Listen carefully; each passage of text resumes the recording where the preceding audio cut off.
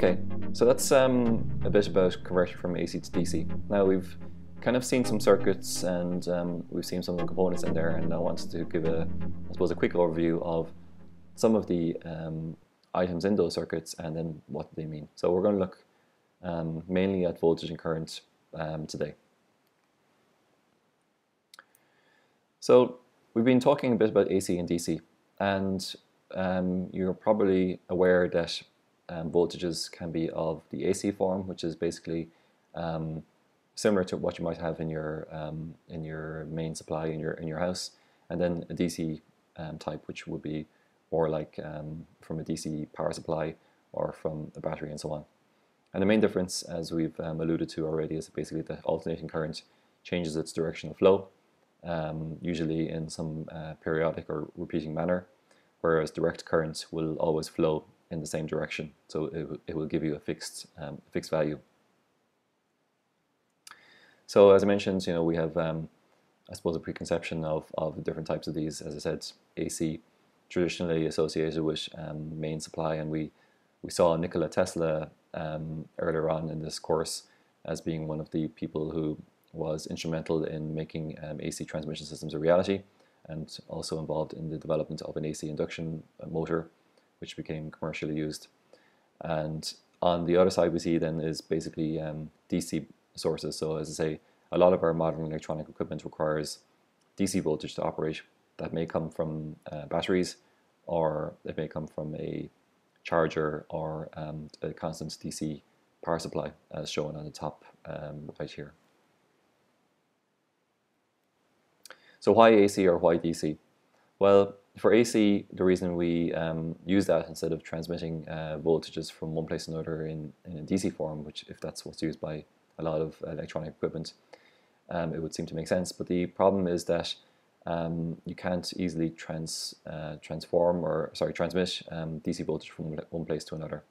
AC voltage, due to its alternating nature, lends itself better to electricity transmission, and it will allow us to transmit high voltages with least amount of energy lost compared to if we try to do something similar using a DC voltage. There are, of course, some issues. Not all of our equipment in our homes works with AC voltages. Some does, but a lot of the more sensitive electronic equipment requires DC voltages to operate on. So one issue is that the AC, which at high voltages, it's more efficient to transmit it, and indeed the AC voltage that's in our power lines and in our substations and so on is even at a much higher voltage than what we use in our homes, which involves some transformer sitting between the power stations and the power lines and our homes. But even at the level where it comes into our homes, it's still dangerous for use, and we basically try and reduce the voltage level, and also try and rectify it and convert it to DC for our various electronic items to use. So we've been using the terms voltage and current, but we're going to look now a little bit at what's the difference between them. We know that electric circuits require current to operate. Okay, so you have a torch. If there's no battery there, it's not going to light up by itself. So you have to apply a battery through some kind of switch through your bulb, and the current basically that flows through that closed circuit causes the bulb to light up. And current, if you think of what's actually happening in there, it's basically a flow of electrons around a closed electric circuit. In fact, a lot of electrons. So when we talk about milliamps and point something of an amp, it's actually quite a lot of electrons, as we'll see in a few minutes. But to basically think of how current works in a circuit, and we've I suppose alluded to this before. Imagine that we have some kind of circuit with a battery in it. So we have the long line is the positive side of the battery, and the short line is the negative.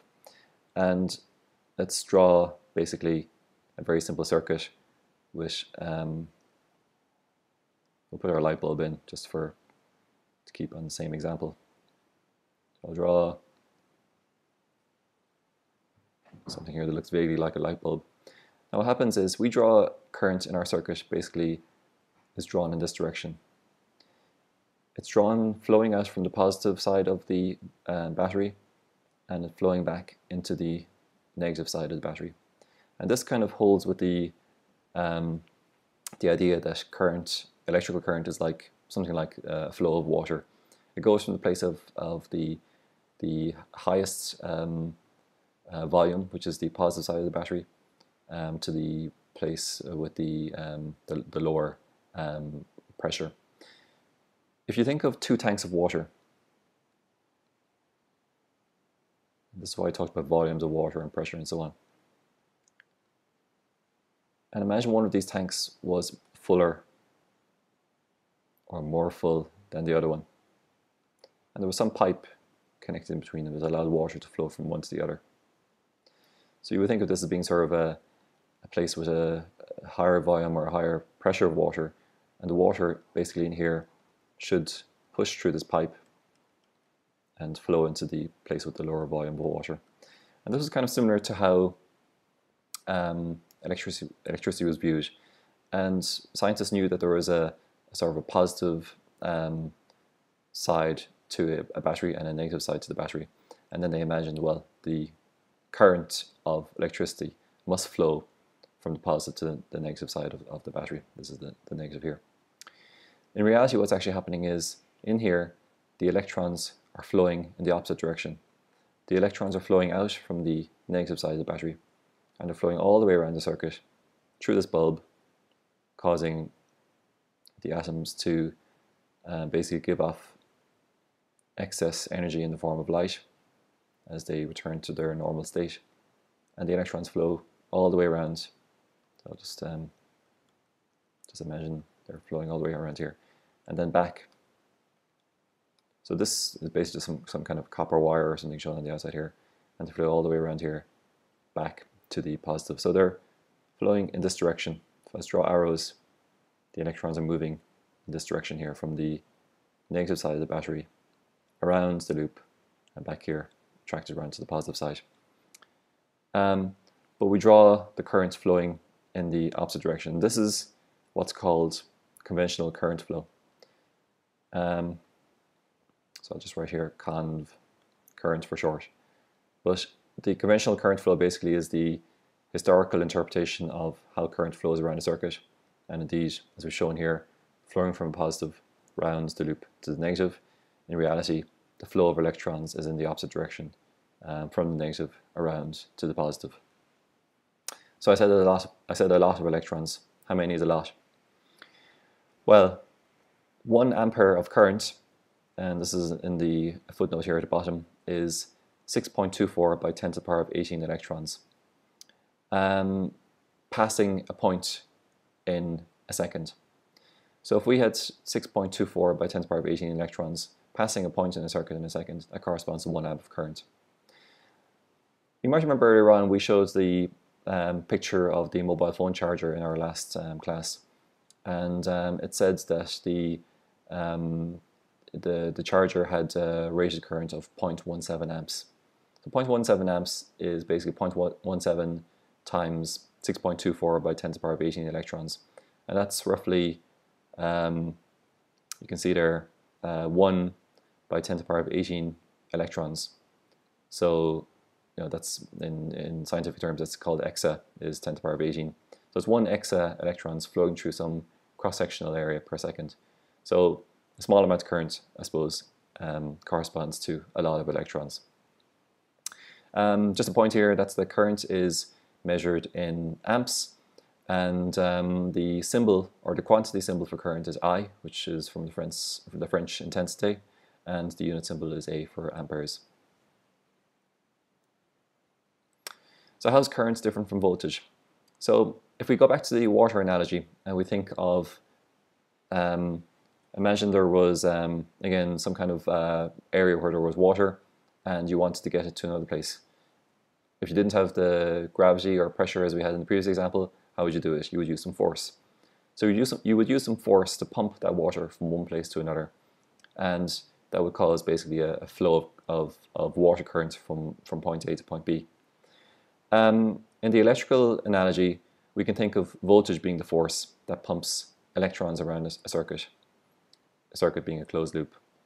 So voltage is basically our you can think of it as an electronic or electrical force, and it's sometimes referred to as EMF or electromotive force. Historically, EMF would have been one of the terms used for voltage, and again, I suppose you think of basically it being the force that moves electrons as the electromotive force around a particular loop. As we've seen in terms of the symbols for current and the quantity symbol and the unit symbol, voltage has a quantity symbol of V, and it's also measured in volts, which is a unit symbol of V. So the same symbol for both in this case. We've also found that a battery has two charged materials.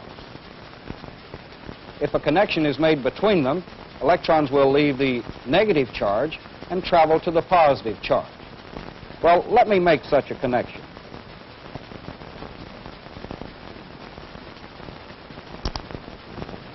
And you see the results.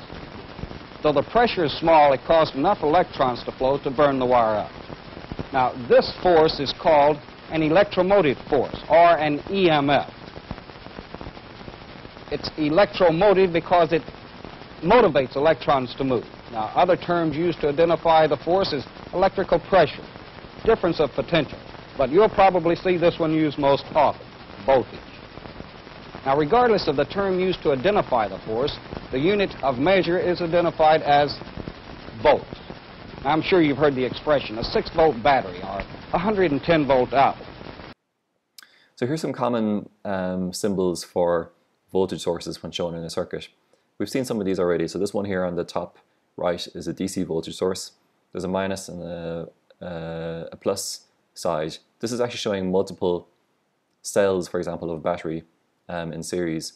So this part here, for example, you could imagine it might be, for example, 1.5 volts. And this might be another 1.5 volts, so kind of a multi-cell battery all connected in series. So the plus, as I said, is the longer side, and the minus is on the shorter side. So that's the positive and the negative side of the battery, respectively. A ground symbol, which is the common or the point of lowest voltage in the circuit, is shown using this successive series of lines. And then an AC voltage source is basically shown by a circle with a kind of a sinusoidal picture in the middle. Some other typical components you may see in a circuit. The one that we will look at later on is a capacitor, which is basically a device for storing energy in an electric field. It's shown by these two vertical parallel lines. A resistor is shown here as this zigzag picture, but we could also represent a resistor using a rectangle. This the wires just showing, the lines are showing the wires on either side of the resistor. These are used interchangeably, and might be used. You might use the zigzag, or you might use the rectangle form. The diode shown here by the triangle with the line on one side. We've seen that already in the rectifier examples. And then this one down here at the bottom, which is the transformer, and shows basically a coil at an input and a coil at an output, and they're usually wrapped around the same transformer core, which transforms one voltage level to another voltage level. So it's a very simple circuit. This is using some of the elements we saw earlier on, plus an extra one or two. We have a battery shown here on the left-hand side, and we've got a resistor shown here on the right-hand side. And we might explain what the purpose of that particular resistor is later on. But we have basically a switch, and we have an LED. And this is similar to a torch. You can imagine basically that the switch is closed and the LED is on, and the switch is open and the LED is off. The reason for the resistor is basically that this LED has a certain current that it needs to operate, or rather has a rated current in which it's desirable to operate the LED. And if you too much or too little, it either would blow or not work. And the purpose of the resistor here is basically to limit the amount of current flowing through this LED. So LED stands for light emitting diode. We're familiar with LEDs from various electronic devices we have, and basically the current flowing through it, which is provided by this battery, causes the LED to turn on.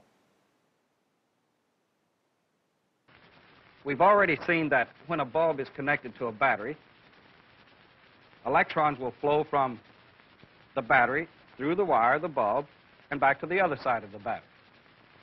In this case, I'm using copper wire. And remember, copper allows electrons to flow because it has a large number of free electrons. Now, if I put an insulator in the circuit, the bulb doesn't glow. Here's the insulator, the air between here and the battery. Remember, an insulator contains few, if any, free electrons. It prevents current flow except when there's a tremendous amount of voltage. So another requirement for current is a complete path through which the electrons can flow. And keep in mind that if we generate a high enough voltage, current will flow through anything. But to keep the voltages in a practical range, we'll usually use conductors. Now, there are a few more facts about current that we should know. For example, what is the direction of current with respect to the voltage source? Well, we said that electrons move from negative to positive. But how do we know that this is true? Besides, what difference does it make? Let me show you the importance of knowing how current flows. Some devices will operate only when current is flowing in the proper direction. This semiconductor diode is such a device. Now, I'll make a connection here. Move the bulb in so we can see all of the action. Now, if I apply current to the device in the proper direction, like this, the bulb lights. If I turn the diode around and try to make current flow in the wrong direction, nothing happens. So to make this diode work, we would have to know the direction of current flow.